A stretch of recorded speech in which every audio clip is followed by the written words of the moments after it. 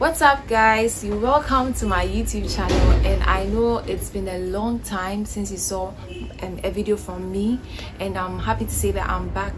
I was so touched to get a lot of messages from people asking when my next video would be up, and there were lots of things that I had to handle in my life. It's not anything serious, but yeah, you know, I just wanted to focus on certain aspects of my life, and I'm happy to say that I'm back again.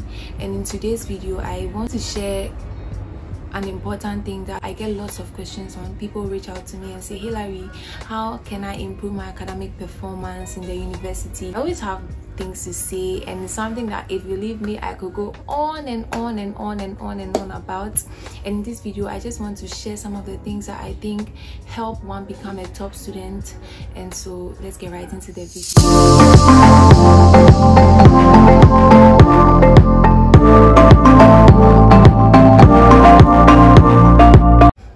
I think that the first thing that I want everyone to know is that a lot of people automatically assume that they are not smart or that they are not intelligent, and it's a wrong thinking if I should put it that way. Of course, everyone's brain works differently, but I'm going to use a football analogy. Everybody says that Lionel Messi has talent, he's naturally good, and everybody says that Ronaldo is not really, naturally good, which I don't really support. But they say that, but one thing about Ronaldo is that he works hard, and so he becomes the best as well. And so one thing that I just want to say is that, of course, your brain can function differently and you might be slower to get things, but if you put in a lot of efforts, you can actually yield. So the key thing is that you should know who you are. If you are someone who takes long to accumulate stuff, you should know that, okay, then that means that I need to double or triple my effort. When you do that, you realize that sometimes there are instances where hard work beats talent. So I can say that Ronaldo is better than Messi because he works hard. Then the next thing that I want to say is that in the university, every day, day in, day out, you are getting new information from your lecturers. New information, you go, you take it in, and then the next time you forget, because when you went back, you didn't revise. And then revising is so important, because when you don't revise, you accumulate stuff, and then during the exam week, that is when we put a lot of pressure on ourselves. And then our national anthem is that I learn best under pressure, I learn best. Of course, you can do that, but you realize that whenever, as and when lectures are going on and you revise, you try to make sure that you are getting the concepts, you realize that you can't be able to make the most of the exam revision period, because in that time it's just for revision. That was like a philosophy that I used. I make sure that I'm not behind every lecture, so I go to class. What happens is that you make good use of the in-between times that you have for class. So you realize that maybe time from one lecture to another one, maybe it's like 1 hour or 2 hours or 3 hours or more. You realize you have some time. But then sometimes we feel like, oh, let me go back to my hostel.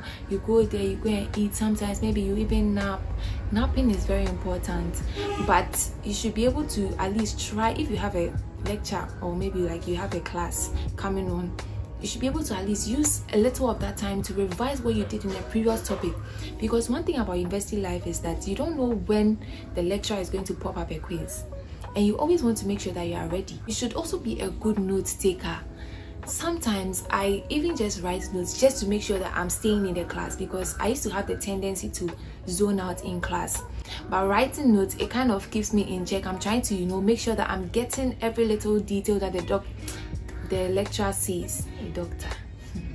The lecturer says. Okay, it's not going to work for everyone, but at least just make sure that you are present in class and then you are actually taking in whatever the lecturer is saying.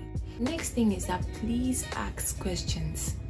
Please ask questions. Sometimes I'm currently a teaching assistant, and then I go to class, a lecture is going on. You can tell that the lecturer is so interested in people or the students understanding what is going on, but then the students, it's like osro angasa omano sikakra ze onjina onkasakra onge.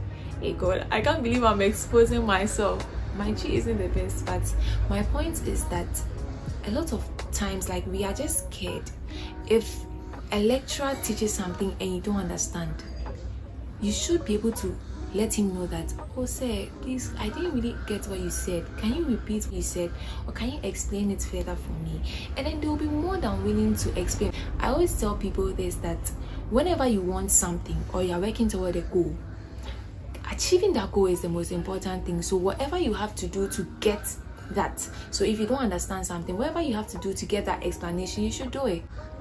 If it even means that I don't want to use this, but if it even means embarrassing yourself, maybe you personally feel like if you ask a question in class it's embarrassing, embarrass yourself and make sure that at the end of the day you get whatever you want.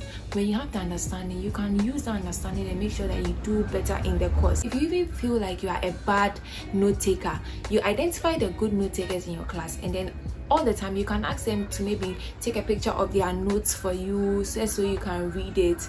It really works. Next thing is that you should study anywhere and everywhere. I was very conscious of the small times that I had, because there was a time where I had a lot of responsibilities and it wasn't really affording me the time to sit down and maybe to study. And so what I did was that I had all my lecture notes on my phone, and then maybe when I'm in the shuttle and I'm going to my class, I'm just reading my lecture notes. Maybe when I'm at the bank waiting maybe to be served, I just read through my notes. My little times, I don't joke with my little times. If I'm sitting in a car, I just make sure that maybe I'm reading my notes. If I'm waiting for someone, you just read your notes, because those little times are very important. Especially, let's say you don't really get time to study, at least it helps you refresh your mind, so long as it's comfortable. So maybe if it's too noisy, you should be able to also determine what you can study at which times. So if I find that I'm doing something that is very burdensome, or maybe something that wouldn't afford me the opportunity to learn something so complicated, maybe I'm learning something about differential calculus, which involves a lot of calculations and it's quite complex, I wouldn't do that when I'm sitting in a shuttle going to class. Of course, it's not going to work. So I take more friendly courses that maybe have reading content. I just try and read them. So maybe management or something, a course that is simple or easy to accumulate in a short time. Next thing that I would encourage everyone to do is to go the extra mile. So say you go to class and a lecturer teaches something on this particular topic, and you realize that this topic you don't really get it, you can't grasp the concept. So what you do is that you note it down. You have points of contact, okay? So the first thing that you should do is, when you go back, you go on YouTube. YouTube is every top student's best friend. You go on YouTube, you search the content, and then you actually try and understand it. When you try and understand it on your own, then now you try and see, if you feel like you still don't get it, you try and see a friend who you think understands it. You try and maybe have a session with that friend. When that friend still explains to you and you don't understand it, then you see the course's teaching assistant. Making good use of your teaching assistant is very important. What I do is that I make sure that I'm known by the teaching assistant. So if it means that after maybe my first class, I just go and introduce myself. Hi, I'm Hillary. I just take your number, and then maybe from time to time I just try and establish a little connection with you, such that when I need anything, you will be able to provide it to me. Please don't be shy to approach people. We don't bite. Teaching assistants don't bite. Some of them are really friendly, and one very pleasant encounter I had with one of them was that I was taking a course in my third year, numerical analysis, and that course was just giving me severe beatings, left, right, center, backward. I'll go to class and I don't understand what's going on, and I just approached one of the teaching assistants. He wasn't even taking that course. He was taking a different course, and I approached him. I told him about the challenge that I was facing, and you will not believe it. He actually took time to learn the course and then taught me, and I made a great and a strong 60 in that course. I know for someone like me, rejoicing over a 60. Oh god, please make use of your teaching assistants. Reach out to them. For someone like me, when a student reaches out to me over a subject, and even if it's not what I teach, I try and make provision. If I know someone who teaches it, I would connect you to that person. I might connect you to a student I think maybe is doing that course and does very well. The next thing is also reaching out to your lecturers. It's so important. Make sure that your lecturers know you. Some people will call it a hunch, but in this university life, it's important to let your lecturers know you, okay? Please make sure that you see them. Some of them can really impact your life. Some of them can really help you. My life has been blessed by my lecturers. Right now that lectures have begun, you should try and make sure that you've gone to see your lecturers. Sometimes you just ask them, so what do you think I can do to maybe improve my academic performance, or maybe get very good grades in this course? Or sometimes you just pass by, oh, say hello, I'm Hillary, I'm from Telecom 1. I just wanted to say hello. I was passing by and I just wanted to say hello, please have a nice day, and then you just go. I wouldn't want to leave out the fact that you should have a steady group, okay? Some people feel like, oh, I'm not really a steady group kind of person, and that's completely fine. It's very fine, but then please, having a steady group is important. There were times where I just couldn't learn. I go to class and then I'm not in the class. But those times, I'm someone that I do both things. I learn a lot on my own, and then I also go for group study. There were times when my personal effort wasn't really working, and my group study really helped me. And so please, just find maybe 1 or 2 people that you think, oh, they should share a common goal with you, improving their academic performance. And they should be people that you find easy to work with. For my study group, we had lots of fun. We like to interact. We can be learning and we can just drift to talk about life, life, just learning or picking up lessons from one thing or the other. But most importantly, we had our goal in mind.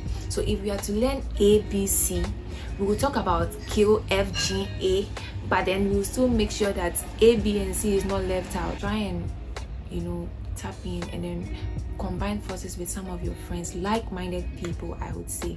I've shared a lot of things, and if you even pick maybe 2 or even 3 out of them, they can really help you. Try and utilize your weekends as well. If you didn't understand anything during the week, use the weekends to catch up. The last thing that I want to end with is the importance of being a balanced human being. You can be doing very well in your academic life, and then maybe your social life is haywire. It's also something that maybe can even indirectly affect your academic performance, because you are worried about the fact that you don't have friends. But if you are a balanced human being, balance because you make adequate time to study, and then also you make ample time to mingle with your friends, you realize that your overall mental health is very good. You are balanced. Work time is work time, playtime is playtime. I couldn't say everything that I wanted to say, but I hope that you would be able to really grasp lots of things from the things I've shared. I would really like to have feedback from some of you, like all students in all years.